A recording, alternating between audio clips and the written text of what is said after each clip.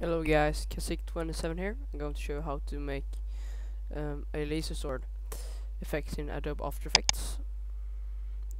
First import your footage. I think I take mine from some stuff. So I did with Fraps and Valve Model Viewer.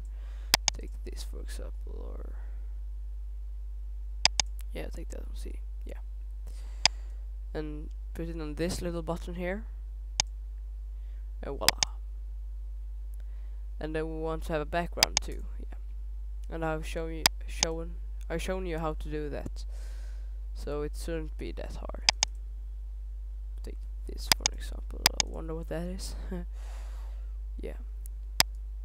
Put it under and do the stuffs.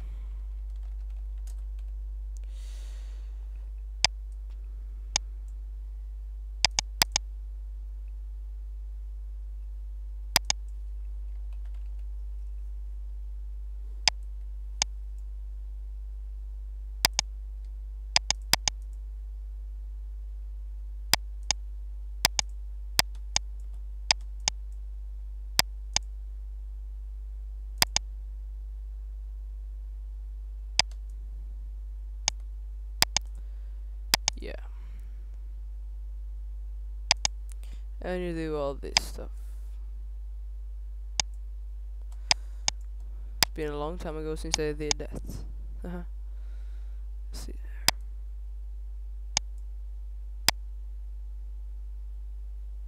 So that should do. Yeah.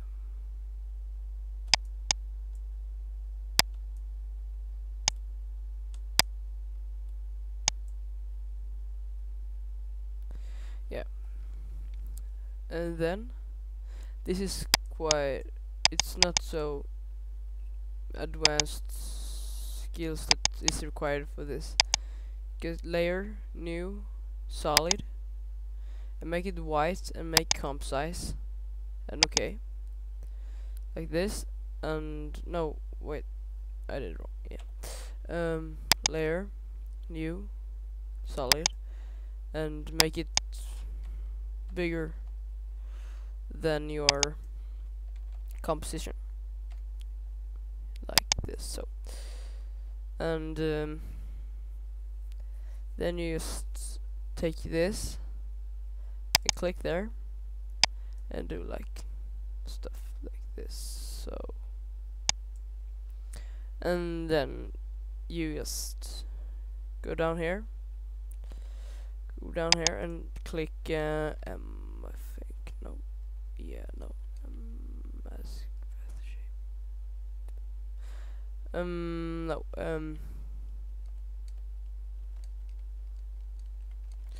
what the fuck, no, shift button bug, and then hold down shift and press, no, put P, M and shift P, and oh yeah, whatever. I think it's all, and yeah, and you take this stuff. Oh yeah, and press this little key or that arrow or V button to you can drag it around. Yeah, and then you just